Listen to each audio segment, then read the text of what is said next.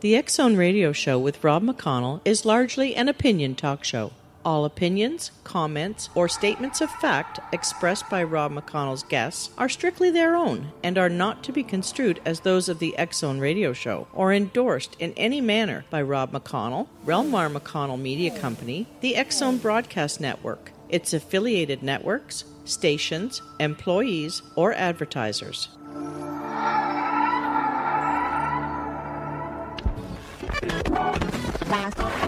All Hit Radio.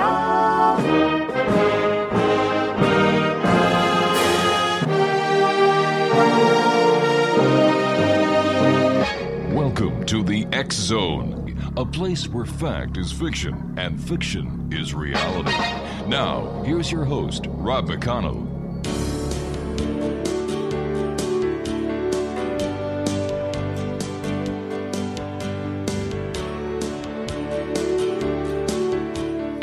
And welcome back, X-Zone Nation. I am Rob McConnell. We're coming to you from our broadcast center in Hamilton, Ontario, Canada, on the X-Zone Broadcast Network, Talkstar Radio Network, Mutual Broadcast Network, and iHeartRadio.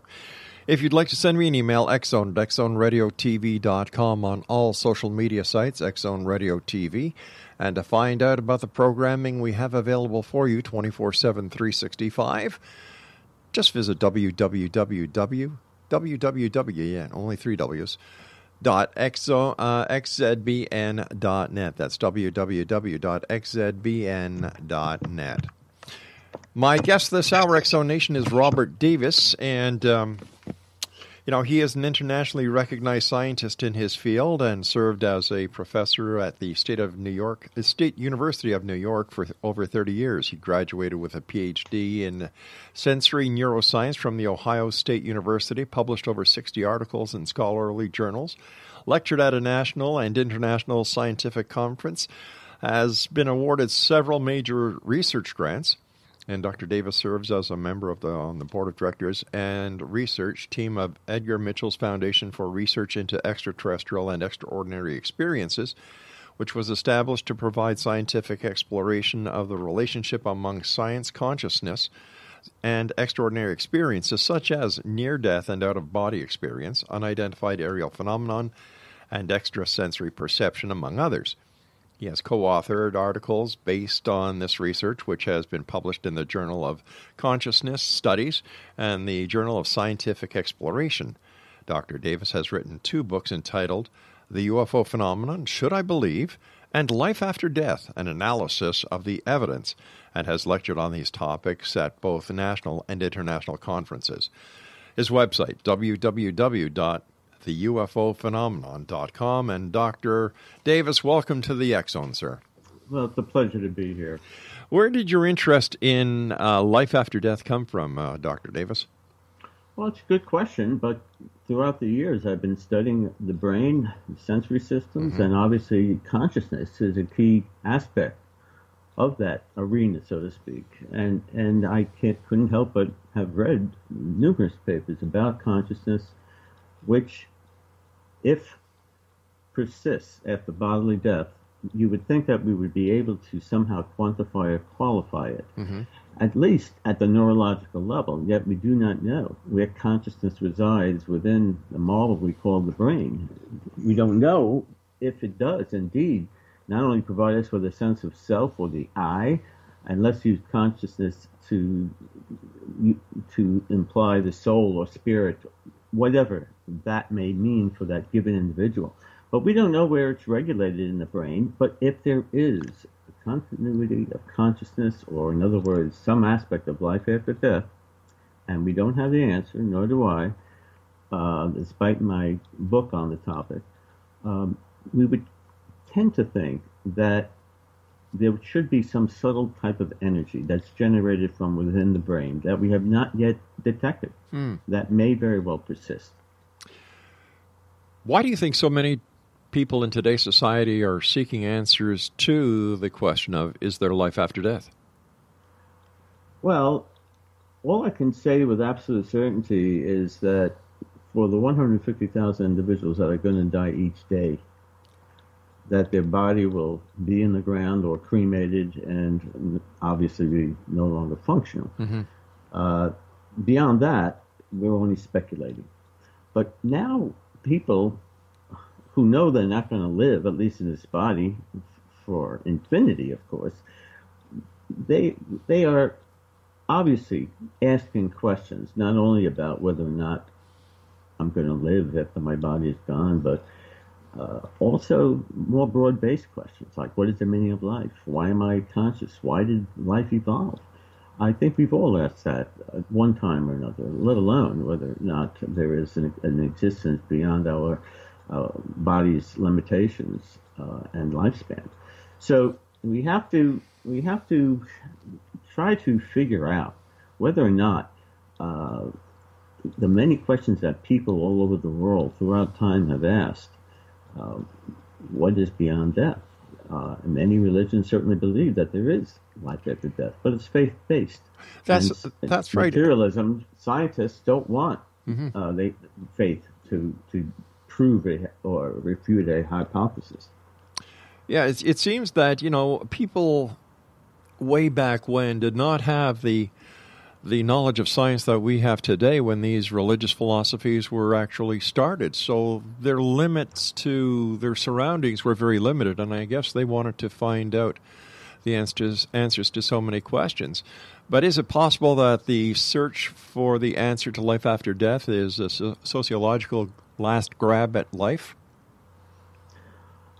It's a broad question, and it gets into philosophical areas. How do we experience anything at all? What leads to a conscious experience? What is the function of a conscious experience? Much of this is defined at the societal level, and as an individual, we obviously utilize that information to formulate an opinion. But society certainly, religion certainly, our parents certainly drive our final conclusions based on years of interpretation, listening to what we hear about this. And we try to make some final conclusion that we can be content with. But still, there's some degree of anxiety in all who fear death. But people who do report that, knock on the door, and have a near-death experience or an out-of-body experience, or among other types of extraordinary spiritual, mystical experiences, contend that life is not the end. And to them, that is real. They firmly conclude that. And they believe it to be as real as speaking to a family member. So the question is there some spiritual neuron in the brain that's giving rise to these considerations? Or, in fact, are people seeing a different world? Or are they seeing the world differently? Or are they just having the experience that comes along with the process of death? It remains to be seen. And how do you prove it? You obviously can't, although there are several physicians, and among other scientists and non-scientists, who contend that in their experiments that they have indeed proven that there is a continuity of consciousness after death. And that's largely from experiments with individuals who have a near-death experience. Just in the United States alone, 200,000 individuals have an NDE. And there are many criteria that define that. But those that have that type of experience, where they're resuscitated, brought back to life after they flatline for about 20 seconds or longer, up to several minutes, they report very similar outcomes. Not only all those that we have become very well familiar with, like the bright light, meeting deceased relatives, religious figures, feeling profound love and joy, beyond description. A woman once said that the type of love, the magnitude of love that she experienced during her NDE was like looking at her newborn baby's eyes for the first time, magnified 10 million times. Now, she's getting at it, but it still doesn't capture the essence of that experience. So, nevertheless, they no longer fear death. Among many other positive psycho-spiritual types of outcomes that are manifested as a result of this extraordinary experience. But what is uniquely interesting is that not only individuals who have NDEs or out-of-body experiences report this, but people who have other types of extraordinary experiences facilitated in different ways also tend to have the same general experiences and outcomes. Not always. Everybody's different individually, personality-wise. That gives rise, that gives rise to some differences. But the question is, since we all have a brain, of course, is it a brain-based event? Right. An illusion, a hallucination of some type as a result of a dying, chaotic brain gone haywire? Or, in fact, are people actually indeed crossing over, experiencing another dimension, reality, whatever you may want to call it, something that may coexist in our space and time but at a different frequency? In other words, we may not be aware of this coexisting reality with non-human intelligences where they reside. And it sounds woo-woo indeed, but there are many leading physicists, neuroscientists, etc., that believe in these theories, and nothing is conclusive, of course. But they contend that maybe some of the phenomena we are observing, both in the skies in the form of unidentified aerial phenomena, or ghostly apparitions, or other types of unexplainable experiences may be related to this. And we're talking essentially about subtle energy. Doctor, we've got to take our first break. Please stand by. Exonation. Dr. Robert Davis is our special guest. www.theUFOphenomenon.com. We're talking to Dr. Davis this hour about his book, Life After Death, an analysis of the evidence. And we'll both be back on the other side of this break as we continue here in the X Zone from our broadcast center in Hamilton, Ontario, Canada. Don't go away.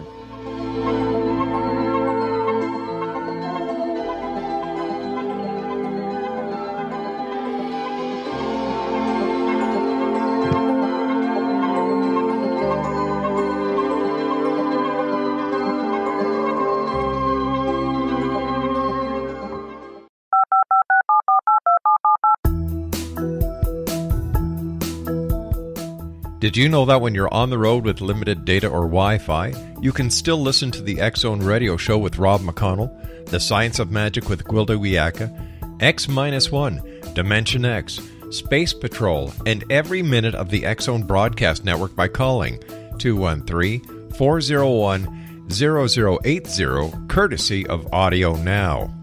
No smartphone, app, or internet needed. It saves your data plan, and it's free if you have unlimited minutes. Call 213-401-0080 to listen on any phone, anytime, anywhere. Remember, 213-401-0080 for the best of the paranormal, parapsychology, and sci-fi radio programming anywhere, 24/7, 365. Gwilda Wiyaka's latest book, The Science of Magic, Book of Mysteries, Volume 1, is the first book in a series based on her writings that open every episode of the Science of Magic radio show. Drawing on the subject matter of each guest, and armed with over 40 years' experience in shamanism, 35 years in alternative health, and degrees in psychology and religious studies, Gwilda introduces relevant and leading-edge information that supports spiritual evolution and personal empowerment. Rich with wisdom and inspirational quotes packaged in digestible segments, this is a book that will pull you from cover to cover. It will also serve as a daily inspirational reading for years to come. The Science of Magic Book of Mysteries, Volume 1 is available at our website, tsompublications.com, amazon.com, and wherever fine books are sold. Back in Victorian England, a famous theologian posed a perplexing riddle. Why are the two top personalities in the Bible tagged with the numbers 7 and 11? Academics agree the answer is found in the stunning discovery of a hitherto secret Bible structure explained in a new book called The Genesis Grid. The discovery is so simple that preschool children could illustrate it. Certain claims are hugely controversial and may offend some, but at the X Zone, we've studied this awesome new book and agree with one expert, and I quote, "These discoveries appear to be beyond coincidence." So who or what hid this wonderful pattern in the Bible, and what might they do next? Find out more, X Zone Nation, and read reviews on www.genesisgrid.co.uk. That's www.genesisgrid.co.uk.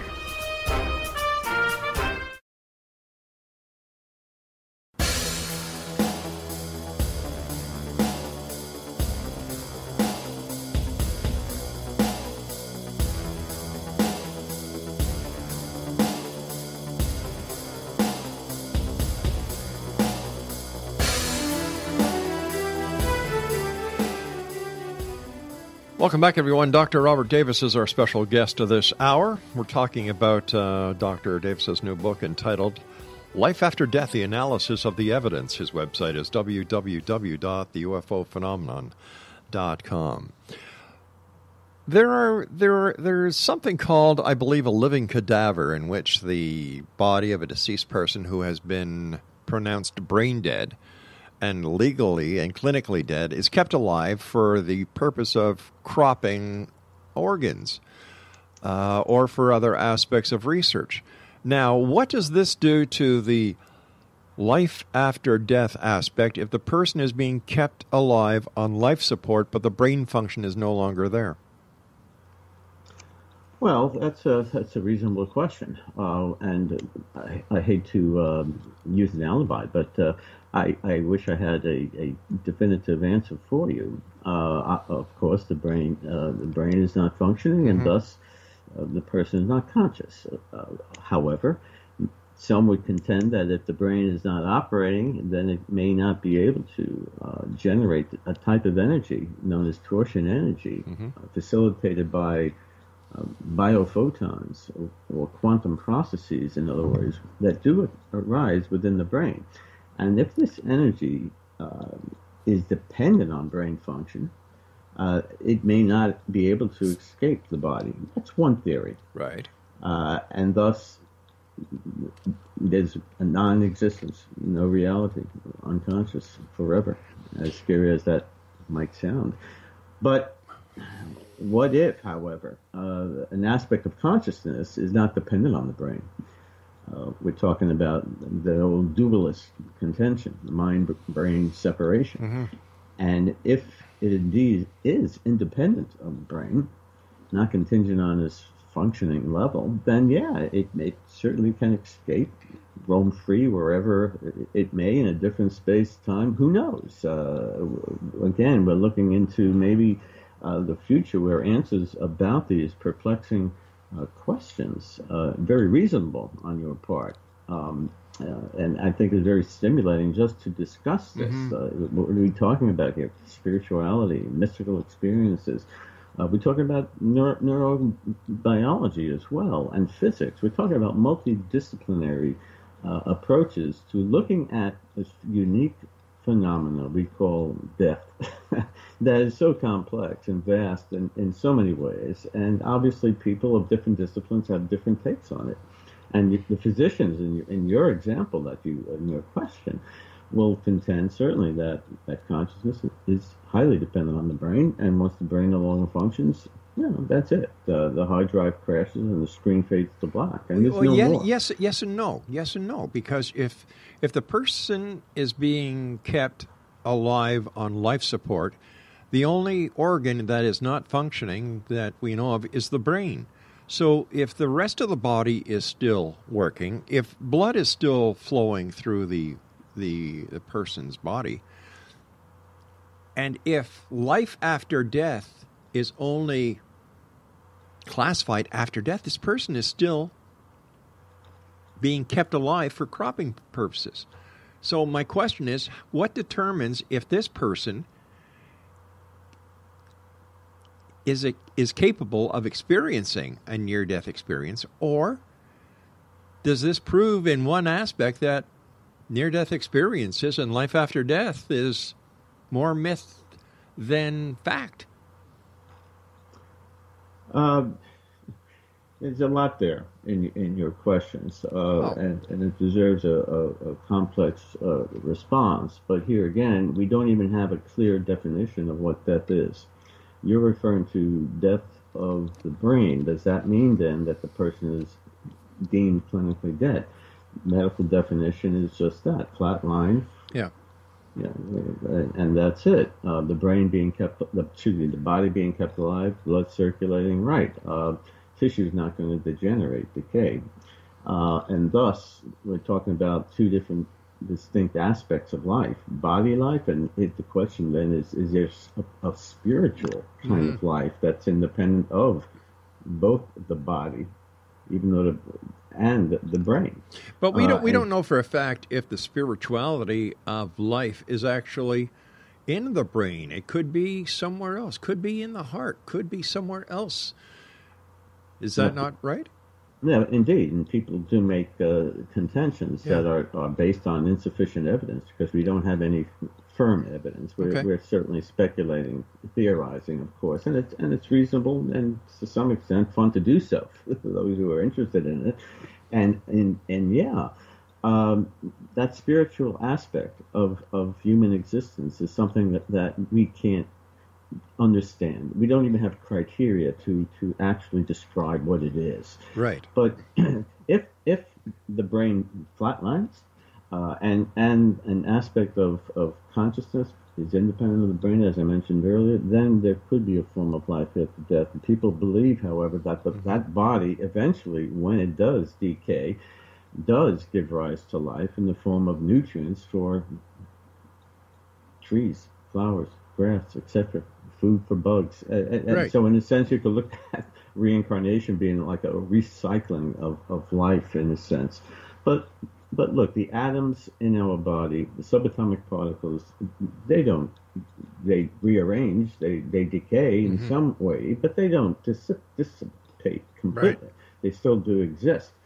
There are quantum physicists that will contend that consciousness may actually reside within the subatomic particles of the body. After all, the entire universe, the physical universe, is composed of these subatomic particles. And Einstein developed his unified field theory based in large part on the nature of these particles, and which gave rise to his unified field theory, which incorporated unique, complex mathematical formulas to describe, better understand the two nuclear forces, gravitational energy and electromagnetism. He may have, however, as some people contend, left out another force, that being an aspect of consciousness, some subtle energy that may be generated by brain cells. In fact, we do see some evidence for this now. We're just scratching the surface, however, in this arena, to better understand whether or not a type of energy yet to be detected. And we're looking into way into the future here, but it's okay to do so. But that aspect of energy yet to be discovered, possibly, may very well be the energy that gives some evidence, if not complete evidence, to the fact that an aspect of consciousness, self, this soulful self, persists in another realm. How long, in your opinion, sir, as a scientist, would you say that it takes before the subatomic particles of the human body that are within a person's body who has died are eventually released back into the ether? Well, I don't have a firm temporal answer along those lines, but I could only guess, and I don't have a direct, clear answer. I was asking that question because I was trying to establish, well, if it takes so long for a person's subatomic particles to enter back into the ether after death, is there a correlation between the sighting of spiritual apparitions of that person, or the fact that it takes so long? There have been spiritual apparitions before that time. That is this caused by the consciousness, or is this caused by the person who is seeing the apparitions' desire, or is it part of their grieving process? You ask very complex questions, and that's fine. Let's put it this way: there's no studies that look at that. The incidence of apparitions of the individual who's just died. In reverse, however, after death communication, deathbed visions are what has been looked at in terms of individuals who are going through the dying process have been in studies shown to report. You know where I'm going here. Communicating with deceased relatives, religious figures, seeing angels with different wings. Hospice workers in studies, and critical care physicians have contended in vast majority of cases. They say it's unusual for these individuals to not report that they are experiencing deceased relatives. They even see people who they didn't know deceased as that so-called apparition that you're referring to, which may or may not be evidence of life after death. I'm not sure exactly what that is. But nevertheless, when people are communicating telepathically with these, as they report, with these beings, sometimes they didn't know that person again had died, but then they later find out that the individual did die. So these kinds of experiences get one's attention. So if it's a very common outcome, maybe again it could be brain-based. It's not going to prove anything conclusive. But what is particularly interesting is individuals who do have an NDE, which incorporates the out-of-body experience, certainly, have veridical perceptions. It's rare in occurrence, but in other words, what that implies is that the individual who leaves their body experiences something remote from the body, beyond their sensory systems, and when they, so to speak, are resuscitated or retrieved back into the body. Dr. Davis, please stand by, sir. That accurate information. Dr. Davis, please stand by. We've got to take our news break at the bottom of the hour. Exonation. Dr. Robert Davis is our guest. He's the author of Life After Death, an analysis of the evidence. And we'll be back on the other side of this break after the news. Don't go away.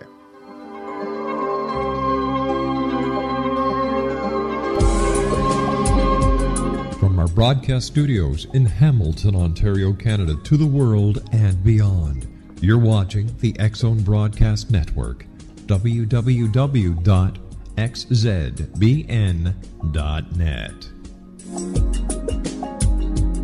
AVS Media Demo.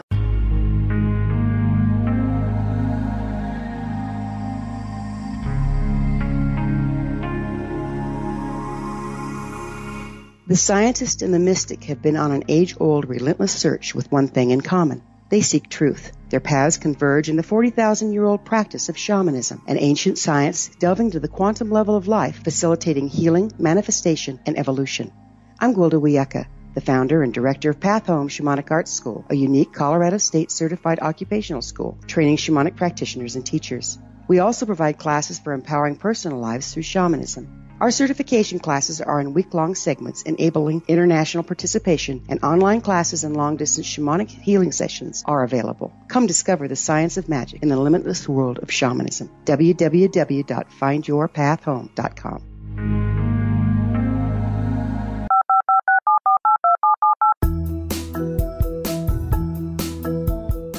Did you know that when you're on the road with limited data or Wi-Fi, you can still listen to the X-Zone Radio Show with Rob McConnell, The Science of Magic with Gwilda Wiyaka, X-1, Dimension X, Space Patrol, and every minute of the X-Zone Broadcast Network by calling 213-401-0080, courtesy of Audio Now.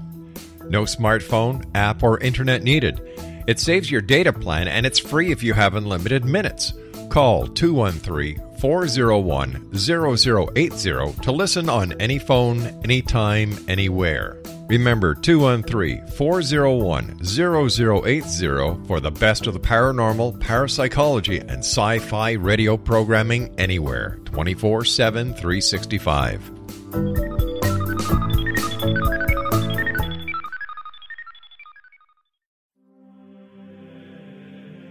Rob McConnell here, presenting an overview for Nicholas Paul Jennings, author of a fascinating book, Amen. It presents facts revealed by Egyptologists, facts that enable us to understand why Amen is the beginning of creation of God. It provides recommendations for religious leaders of the major religions to unify their beliefs and teach the Word of God. Love one another. Amen informs people how mankind conceived God. It was the Egyptians that developed the concepts of a soul, a hereafter, and Son of God. And finally, after the worship of many gods, they conceived the belief in one universal God, the maker of all there is. For more information, visit www.futureofgodamen.com. That's www.futureofgodamen.com.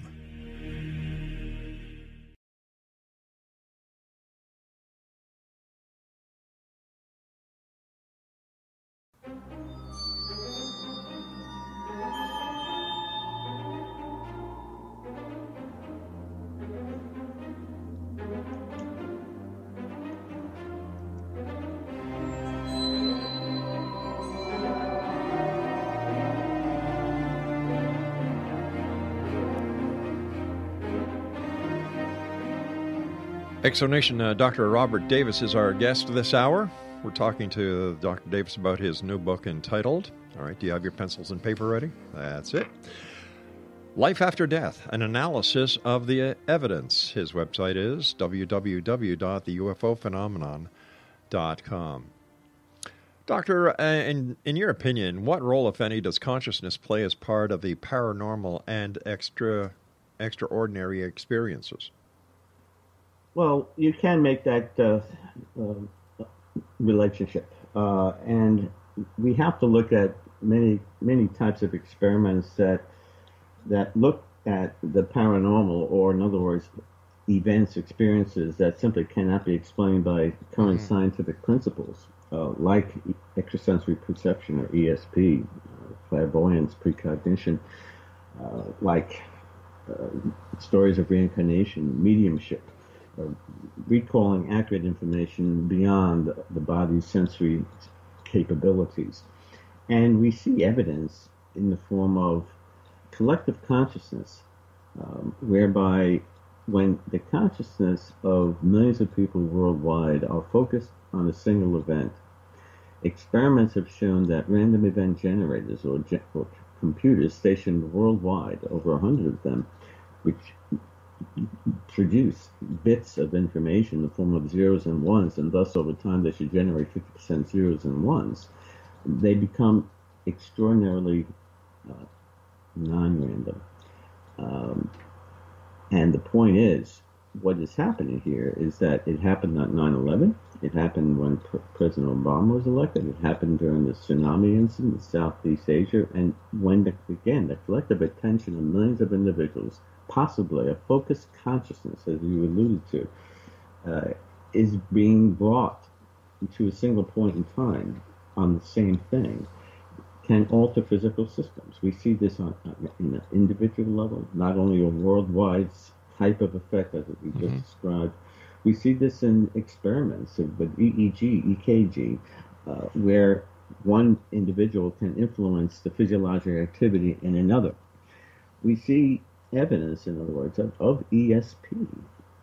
There's one thing I could say with certainty. I can't say if there's life after death with certainty, but ESP is real. I'm more than convinced of that, based on the experimentation that has demonstrated this time and time again. And that alone indicates that a person's ability, and it's rare in occurrence, but it can be trained effectively from early on in life. At least we're starting to look at that. And some people are manifesting that ability under proper conditions.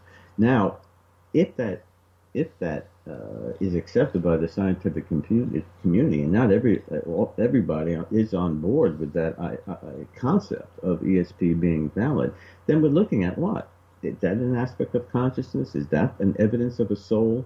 If we don't need our physical systems to perceive accurate information beyond the body, or read somebody else's mind, or affect physical systems like random event generators and make them non-random, among other physiologic alterations in other beings, then we're talking about something quite unique. Are we, though? Is it really that unique? When we take a look at the brain, and we know that the brain, emits electrical charges. We know that there's an electromagnetic field around the body. It's caused by the electric, within. Is it that impossible to really look at things and say, okay, fine, if the brain has the capability of acting just like a radio transmission reception, that anything that emits electricity can be a carrier. So is it possible the electricity that we are emanating from our body is actually transmitting radio signals or telepathic signals that is tied in with ESP? Well, that may very well be the case. And alluding to our early discussion, this possible energy or torsion energy, subtle, weak emission from the body may in fact be the basis for interacting with the environment and other people, facilitating, in other words, yes, indeed, ESP, or affecting physical systems in that manner. Yeah. That force, which is not yet firmly detected nor accepted by the scientific community, certainly as fact, again, might be that missing link in Einstein's unified field theory, possibly, and I'm not saying irrefutably, but there are indications that that might be the case looking ahead 100, 200 years, if we could turn our futuristic cognitive abilities.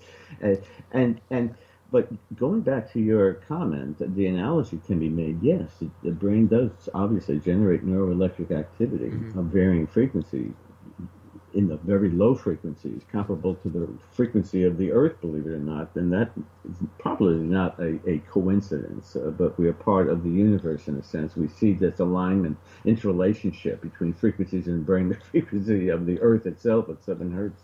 That aside, however, radio frequencies, I don't have to explain it to you. You're broadcasting on a specific frequency. These frequencies exist in our immediate environment. It's not visible, obviously, but there is energy here, of course. In other words, can there also be other frequencies or energies that are obviously not detectable by our sensory systems, but nevertheless do still exist? And that is the issue at hand here, too.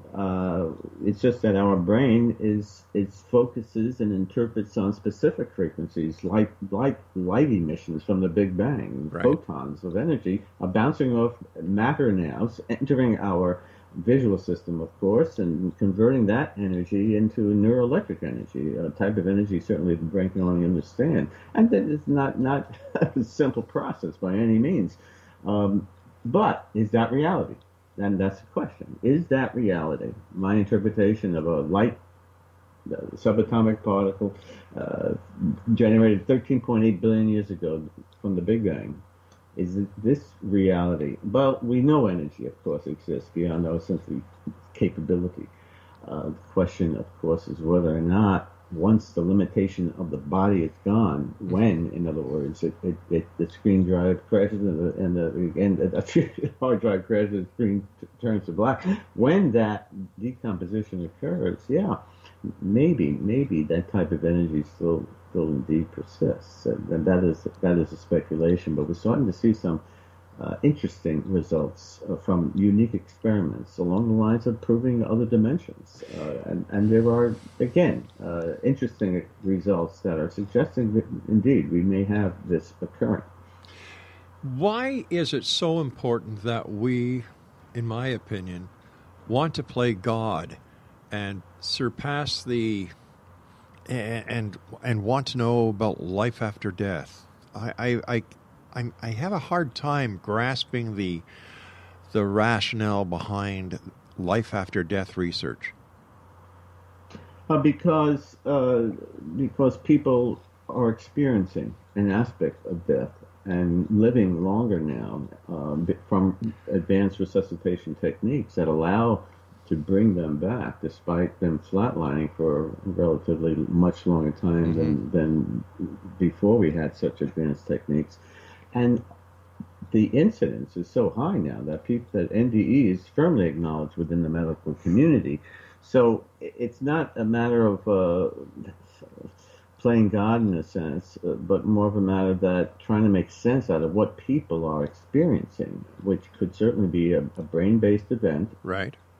Or they are indeed truly interacting, that is, with deceased relatives as they report during their NDE. Now, similar to why someone who believes in Jesus sees the religious figure of Jesus on occasion, where, as we all know, those that observe other faiths see the religious figure of that faith. So as there is a psychocultural composition here, that preconceived beliefs do enter into the equation somewhat. So the picture gets more complex as you look at the results from studies. But the fact that people say, "Hey, I experienced death and I experienced another reality," like neuroscientist Eben Alexander, there's thousands and thousands and millions, that is, individual cases like this. So it bears raising the question. It's simply because people are contending that they no longer fear death. They're more compassionate, more ecologically sensitive about the status of our planet. They're more humane in so many different ways. They're less materialistic. They become less interested in organized religion but become more spiritual, more interested about matters that involve spirituality, consciousness.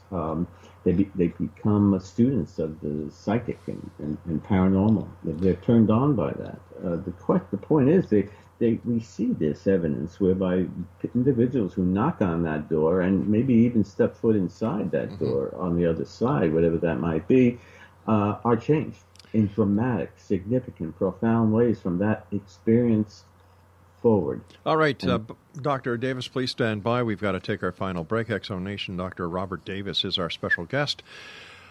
He's the author of a new book that's out called Life After Death, an analysis of the evidence. His website is www.theUFOphenomenon.com. This is the X Zone. I am Rob McConnell. Don't forget, you can find out all about the programming we have available for you 7/24, 365 on the X Zone Broadcast Network, simply by going to www.xzbn.net. Don't forget, you can always send me an email. Tell me if you're a skeptic or a believer. Do you believe in life after death? That's the question for this hour. Do you believe in life after death? Send me an email, xzone@xzoneradiotv.com. Dr. Robert Davis and I return as we wrap up this hour here in the X Zone on the other side of this break.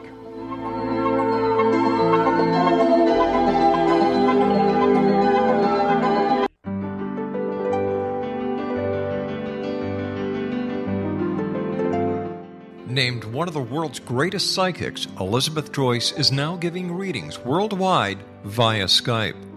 Elizabeth Joyce is recognized for her clairvoyant ability to help find missing persons, her analysis of dreams, past life regression work, mediumship, and her accurate predictions. Elizabeth has been a frequent guest on the X Zone radio show with yours truly, Rob McConnell, now for several years. For an appointment with Elizabeth Joyce, call 201-934-8986 or Skype at elizabeth.joyce. And for more information, you can always visit Elizabeth Joyce online at www.new-visions.com.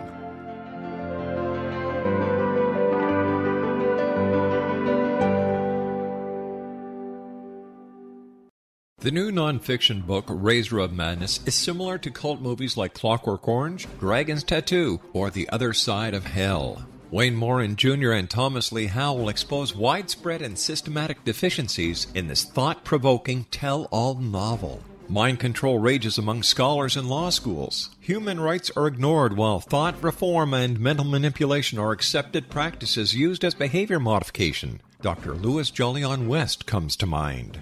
Media and public scrutiny shows that United States mental hospitals are in fact destructive murder industries. Razor of Madness expose novel details this epidemic through an in-depth professional and personal investigation. For decades, there has been a revolving door policy that still releases killers and pedophiles back into society. The maestro of mind control continues to haunt America to this very day. Razor of Madness is available in paperback or as a downloadable ebook at Amazon.com. I'm William S. Peckham. If you enjoy a good mystery with a touch of the paranormal, then you'll love my novel, From Out of the Woodwork. It's the story of a young Toronto contractor, Sean Kennedy, who buys derelict homes, guts them, and turns them into multifamily dwellings. Slums just waiting to happen. When Sean buys 29 Livery Lane, the house fights back. Former owners unexpectedly come out of the woodwork as he starts the destruction. The apparitions come to him when he touches old books, reads hidden letters, rummages through old boxes, finds a locket, or reads a discovered manuscript of a murder mystery. From Out of the Woodwork will take you from 1899 to the horror of the World Trade Center, September 11, 2001.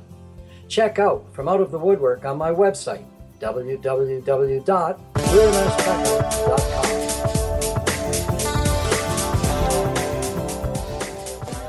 The question we're asking this hour, Exonation, is there life after death? Well, my guest this hour, Dr. Robert Davis, has written a book entitled Life After Death, an analysis of the evidence. Is it, I was listening to you talk about the people who had the near-death experiences and how it changed their lives. spiritually. They looked at the ecology differently. They made a total change in their life. And I'm just wondering if another expression for life after death or near-death experience would be rude awakening to the real world.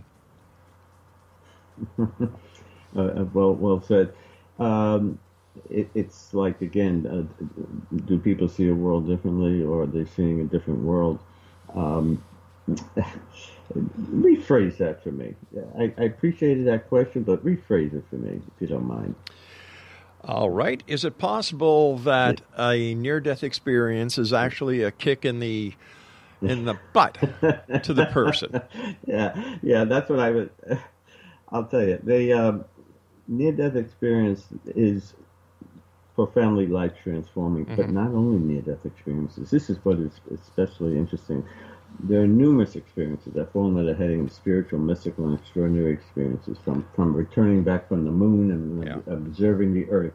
People, astronauts, have transcendent, awe-inspiring, life-changing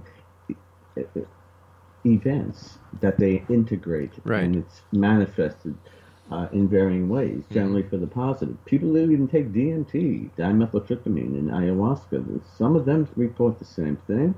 It varies, obviously, on the person, etc. But people who actually have encounters with UFOs and claim to interact with non-human intelligences also report the same kinds of psycho-spiritual changes, generally for the positive. And that's what the Dr. Edgar Mitchell's Foundation for Research into Extraterrestrial and Extraordinary Experiences has found in a study in 3,256 individuals. And this article, submitted to the Journal of Scientific Exploration, which should be published sometime this year, in a sense is saying that this is just another type of experience, for some reason, similar to the NDE, OBE, etc., as I mentioned, that gives rise to similar types of outcomes, especially psycho-spiritual. Call that consciousness, if you will, soul, spirit, whatever it is. Point is, generally for the positive. 70% claim it is for the positive in the varying ways and attributes that we address. Question, obviously, is why? Is it, again, brain-based, or are they indeed, is there an aspect of consciousness facilitated by that unique type of encounter with an aerial phenomena of whatever it might be? And you can't dismiss this. We just had recent events in the news, as we all are aware, from the New York Times, that disclosed this $22 million budget project that sponsored research into UFOs, which is probably still ongoing and probably always has in varying ways. But the point is, this is not this is a phenomenon that we simply requires, along with all the other phenomena we're addressing today, associated with life after death. But this is part of it too, because people who have these UFO-like encounters actually contend that they feel their consciousness being expanded. They feel at one with the universe. They feel interconnected. Again, many of the manifestations, the absence of space and time, a dimensionless environment that, people who have OBEs contend. And you know what is uniquely interesting here? Theories in quantum physics. And again, theories in quantum physics, not absolute proof. We're talking about probabilities here. But many of these principles align with the subjective experience. And this is an important point. If we can somehow bridge this scientific, spiritual, anecdotal, extraordinary experience gap, which is huge, if it can be done, and it probably can be to some extent, but it is dependent upon discovering new scientific principles, which obviously will happen.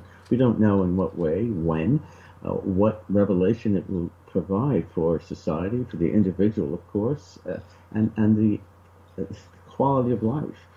But we know that, look, it took us 66 years from the first time we flew at Kitty Hawk to when we first stepped foot on the moon. Everybody understands it's geometric increase in technological advances, medical advances, etc. It's been a leapfrog and create astonishing new things to play with. and hopefully we get a better understanding of consciousness, an aspect of reality, why we evolved from that primordial soup, if you believe in Darwinism. Why did we evolve into this complex, intellectual, creative, pseudo-balanced bipedal primate? Why did we do that? Well, or it just is. Maybe there is no answer. If there is no answer, wouldn't it be more beneficial for science to spend time, energy, on money on more realistic problems? For example, the condition of our planet, the homeless, the hungry, climate control, instead of wasting valuable time on money on something that might not even exist? Yeah, and you can make a case for that, and I don't dispel that at all. Of course. At the end of the day, Doctor, at the end of the day, what will proving life after death do for society? What will it give back, if anything? It's a profound question, and the answers can be written in thousands of books, interpreted differently by each different personality living on the planet. Look, the granting agencies do not give a lot of money to researchers to do this kind of research. However, there are disciplines that are uniquely interested. Neuroscientists, quantum physicists, biologists, they explore for consciousness. They explore for an aspect of energy that might persist. And yes, if it was on CNN breaking news, that, hey, guess what? There is life after death. Can you imagine? First of all, I give CNN no credibility whatsoever. It's not a news service. It's a political talk show. I wouldn't even go that far. I used to listen to, watch the Canadian Broadcasting Corporation. That's news. When I lived up in upstate New York, that is what news should be. So we don't have news here in America in the way it should be. If the major news story outlets would say, scientists discovered cure for common cold, I would be thrilled. I would be ecstatic. But to hear them say there's life after death, I'd go, so? Well, the obvious question is, well, what does that mean, of course? What form of life after death? Right. An insect, tree, advanced being now there's a question. Knows everything about the world and universe? Now there's a question, Doctor. Do animals and other life forms, do they have near-death experience and out-of-body experiences and life-after-death experiences? There's no way to know. There's no way to know. People contend that animals reincarnate. That's a whole other arena. Yeah. That lack obviously evidence to argue about. Right. So we have no idea. Question is, some animals, some species are aware of themselves when they look in the mirror, and are probably more intelligent than we think, like dolphins. The new information on their intelligence capabilities are astonishing. So, again, we're curious, and research in this area, I think, tries to solve an inherent, innate curiosity. And it's like landing on the moon. Why'd we go there? Well, it's not so much landing and walking on the moon that was a cool thing, although it was a race against Russia. So that it had that aspect of competition and supremacy on our pale blue dot in space. But it was more of the technological advancements, insights that we gained in the process of developing this little metal sphere, so to speak, that we sent off there. So, and we derive great benefit from that. Maybe in doing research, I do believe we do need to devote more time and attention to this subjective experience, which is real in their minds, at the very least. So psychologists in particular need to become more aware that people do have these experiences and are not only transformed positively, but initially they're traumatized. What just happened to me? They think they left their body. They think they saw the other side. They think that they're the only ones and that they have a psychological problem, and for fear of ridicule, they're not going to go to their psychologist or admit it to family members. Certainly some do, of course, but they're hesitant. and people stay in the closet with it and suffer, truly do. This is not unknown. People attend support groups. Psychologists do provide support with these kinds of experiencers, right, who yearn for answers. And it is unfortunate because that's where research, more than anything, getting back to your earlier question, which is very insightful, should go more towards the psychological support. I get it. I get where you're coming from. And, Doctor, provide them assistance. I'd like to thank you so much for joining us tonight on the show, sir. It's been a great pleasure talking to you. Continued success. And I look forward to the next time we have the opportunity of having you back on the show to talk about your UFO book. Well, I'd like that very much. And if I may say, you do an exceptional job as an interviewer, and thank you for your contributions with interviewing so many guests and informing the public of so many important things. Thank you very much. No, sir, it's I who thank you, and to you and yours, the very best of the new year. Thank you. You too. Exonation, Dr. Robert Davis has been my guest this hour. He is an internationally recognized scientist. He's written 2 books, but the book we were featuring tonight on the show is Life After Death, an Analysis of the Evidence, www.theUFOphenomenon.com. I'll be back on the other side of this break at 6.5 minutes past the top of the hour as we continue here in the X Zone from our broadcast center in Hamilton, Ontario, Canada.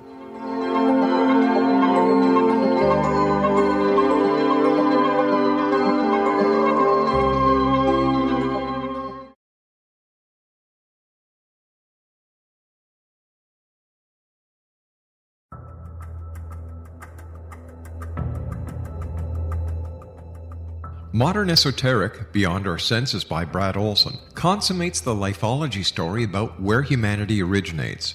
It is the lost continents, the primitive wisdom, the mythos of creation, and the rethinking of ancient history as we are taught in academia. There is much more to the story than what we have been told. As this is the first book in the Esoteric series, Modern Esoteric starts at the beginning of time and accelerates up to this modern age. Future Esoteric is book 2 in the series and takes a forward-looking position ahead of today with an open and honest examination of the ET issue and various unexplained phenomena. To discover the writings of author Brad Olson, visit www.bradolson.com. That's www.bradolson.com.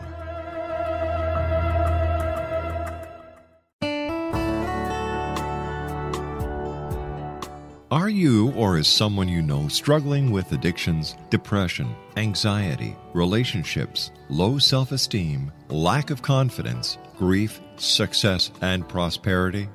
Do you know that your subconscious belief plays a big role in the outcome of your hard work? We can help you permanently change the beliefs that may be the reason for your struggles and failures. We care about getting you the return on your investment and the results you are looking for. We can help you be free of the limitations of your past and in realizing your highest potential. We work with people by phone and Skype. For more information, visit us at www.ritasoman.com. That's www.ritasoman.com.